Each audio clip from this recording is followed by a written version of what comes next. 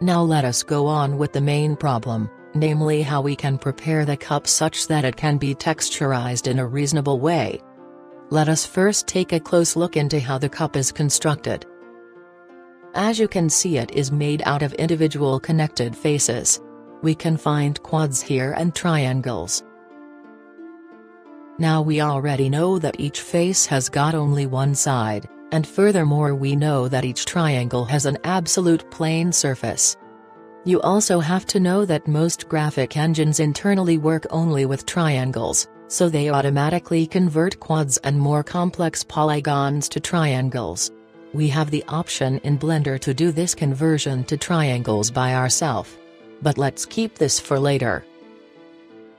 For now we only have to remember that all faces have one side, that graphic engines mostly use triangles, and that triangles always have plane surfaces. But that means that the surface of any three-dimensional object can always be separated into a set of two-dimensional areas with triangular shape. And two-dimensional areas can be filled with simple images. So, all we have to do at the end is to specify which image, or which part of an image shall be used to colorize which triangle. This association between images and triangles is also named a mapping. And because the images have only two dimensions, we can use a two-dimensional coordinate system to specify locations on the image. But instead of naming the dimensions, x and y, we now use u and v. We do this to avoid mixing up image coordinates with object coordinates. And because all of that, this method of colorizing and texturing objects is named UV mapping. Let's go into practice. So we now have to associate each face of the model to one or more images. And this process is called UV unwrapping. But it does not make much sense to associate each face to an image area by hand. This can be done much better by a computer. And Blender provides some tools which make UV unwrapping easy. You find the UV tools when you are in edit mode. Enable face select mode and then select one single face. Now press U. This opens the UV unwrap option menu. From all available options select the first one, unwrap. Now apparently nothing happened. Well no, that is not true. Actually a lot has happened in the background and now we make this visible. Switch to the UV editing screen layout. Now you see the UV editor. And therein is the UV map section, where the U-axis goes from left to right, and the V-axis goes from bottom to top. Here you see the UV map. It currently contains a single highlighted quad. This is the mapping of the face that we just have unwrapped. This quad is defined in the UV space, hence it is named UV face. Right now it is just a scaled replica of the original face on the model. So now we have the map, but we still have no texture. We can create a test texture for demo purposes. In the image editor select, Image, New Image. Check the UV test grid option. This generates a demo texture with a test grid. But we still do not see the texture on the object. We first have to enable the viewport shading mode, texture. And finally we can see it. The single unwrapped face now gets correctly mapped from the textured to the object surface. But now our object is not nicely illuminated. This is because we have not yet set up our lighting environment. I will get back to this later. For now I show you a nice trick for quick checking your unwrapping.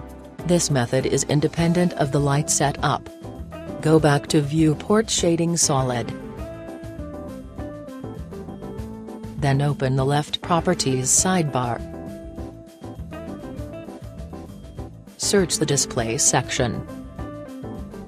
And here enable Textured Solid. This will display your textures directly on your model. And that is what we want for now.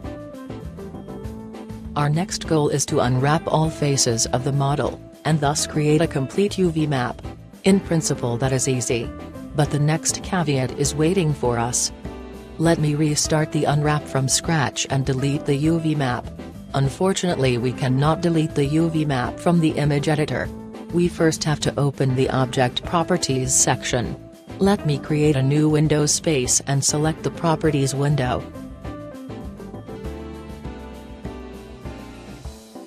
Then switch to the Object Data section. Scroll down until you see the UV map listing. Here we see one single entry. This UV map has been created from our previous unwrap. I will remove this UV map now.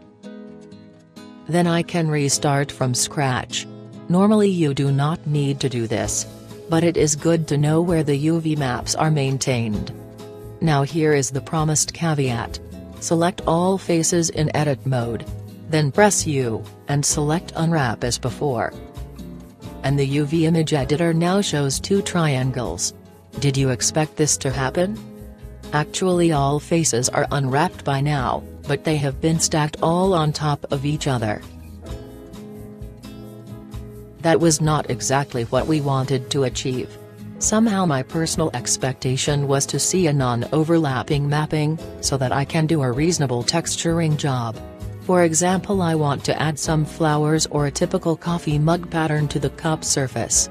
But this UV map is certainly not very useful for our purpose here. Now it is time to check out the other UV mapping options. Press U again. Then select the second UV unwrap option, Smart UV Project. This unwrap method tries to find a nice automatic unwrap. So the result now looks much more useful. Indeed, now the UV faces are nicely distributed over the available UV space. But we also see that we now have a lot of separated chunks. While this is not too bad, it is still what the computer has decided for you. And sometimes, well, to be honest, I must say, in most times the computer is not smart enough. So what is the problem here? The problem is that the computer does not know what it makes. That is, it does not know that this is a coffee mug. So it does not know where it should cut the surface into separate chunks of disconnected texture areas. And each chunk has an outer border. Outer borders often yield visible seams on your model. Actually, we want to avoid seams if ever possible. Or we at least want to place seams where they are unapparent. So the good news is, we can tell the computer where the seams shall be placed. Hence we have full control over how the unwrap is done. All we need to do now is to define the seams. Okay, let's do it. We can immediately see that separating the bottom of the cup is a good idea. So we will place two seams as follows. Go to Edge Selection mode. Move the cursor over the edge loop that shall become a seam. Then press and hold Alt and click the right mouse button to select the edge. Then press Ctrl E, and from the pop-up selector choose Mark Seam. Now the marked edge appears in a bright orange. Do the same on the inner side of the cup. Move the cursor over the edge loop. Press and hold Alt, then right mouse click. Press Ctrl E, and select Mark Seam. Now select all vertices, and try another UV unwrap by again pressing U, and finally select the first unwrap option. And again we found a pitfall. Well, the good news is that the bottom of the cup is nicely unwrapped into two circular shapes. But the entire side of the cup is also wrapped into a circle. And when we look at our test pattern, then we see that the mug walls show some unpleasant distortions. Somehow it would be much nicer to unwrap the entire wall section to a flat shape. And here is the trick how to do that. We need to add one vertical extra seam like this.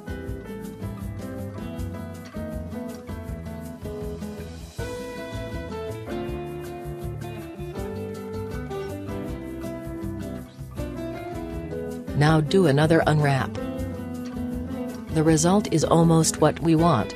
But we can make that even better. Since our mug is an ideal cylinder, we can use a cylinder unwrapping, which would make most sense here. But we want to keep the bottom circles intact. Simply unselect the center vertices. Now the unwrap will keep the bottom as it is. It is important to go to front view before we unwrap. Now unwrap again, then select cylinder projection. Now the cup walls are perfectly unwrapped, and the last remaining issue is that the unwrapper did not take care about the scaling. Hence we want to scale the V-axis by hand until the test pattern shows rectangles again.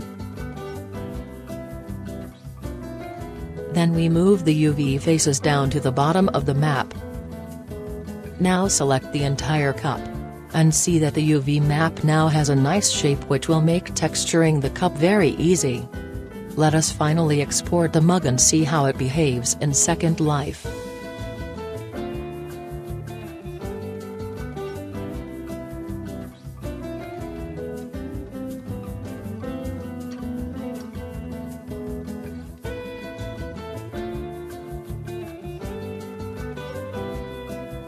Congratulations, now you have managed to do your very first successful unwrap. Of course the coffee mug is a very simple example. But the principles of unwrapping should have become a bit more clear by now. We will get back to unwrapping issues frequently. But we are finished with this chapter by now. And you may wish to redo it a few times because unwrapping needs some practice. In the next chapter we will continue by adding a real image textured to the mug.